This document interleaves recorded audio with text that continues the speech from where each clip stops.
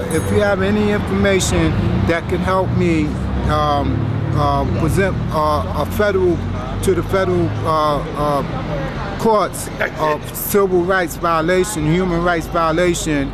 I was assaulted by the police. I was assaulted by them. I was put in the hospital.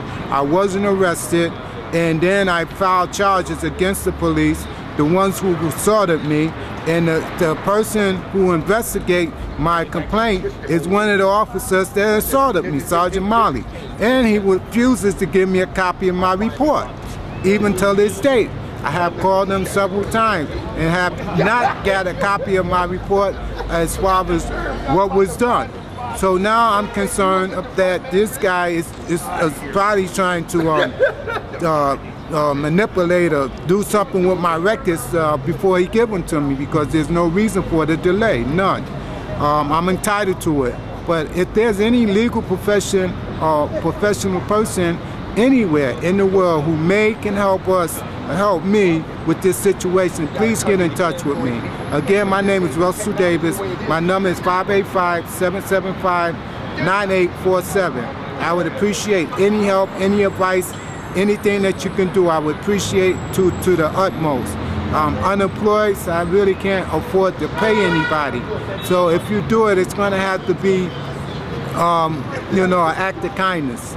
And I appreciate that, and I thank you for that right now. Thank you. If you ain't got no gun to say, get up off my property, ain't nobody doing nothing. Sometimes in those situations, you gotta move. Listen to me. There is no control. You can't control somebody else. You can control yourself, but you cannot control another person. And what people fail to realize, when people do things in front of your home to make it look like it's coming out of your home, and then you're asking the city for some payback, for some structure, for what they did to your children, and how they mentally just the torment. Traumatized. My kids are beyond traumatized. My kids rather sit down after they do their homework, play video games till dinner time. They'd rather find something in the house by painting or doing things. If you go in my house right now and look at my refrigerator, you see all my kids' handprints from paint on the refrigerator. Because my kids don't want, they terrified. My kids are scared. I mean, literally out of their mind, scared just to come outside in their front yard. My landlord put a fence up, finally, but then now they telling him he got to take it down because it's over 3 feet. How you can get injustice like that? I feel like me and my family is just a little bit safer with that fence in front of my house than not to be safe at all. I got 2 dogs. When you met me, I had 1. I got 2 dogs. I feel like I need to be protected some kind of way.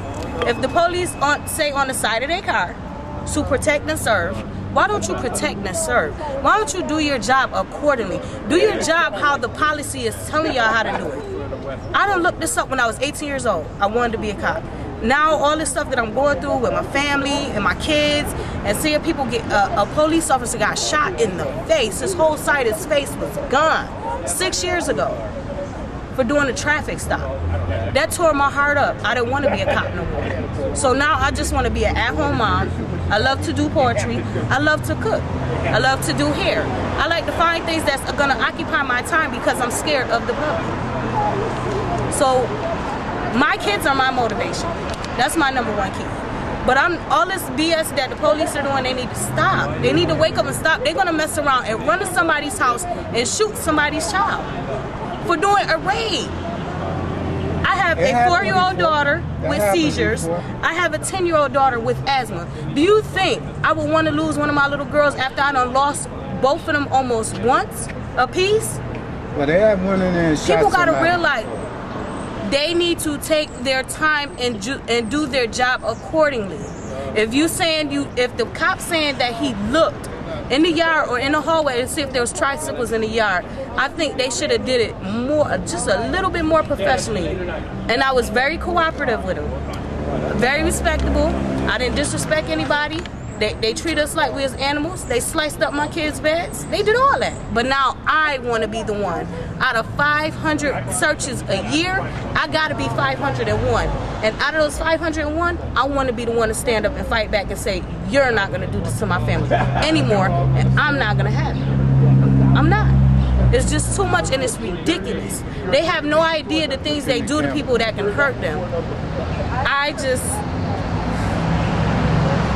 What they did to me and my family was wrong. It was just outrageous.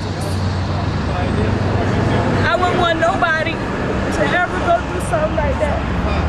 Make it easy.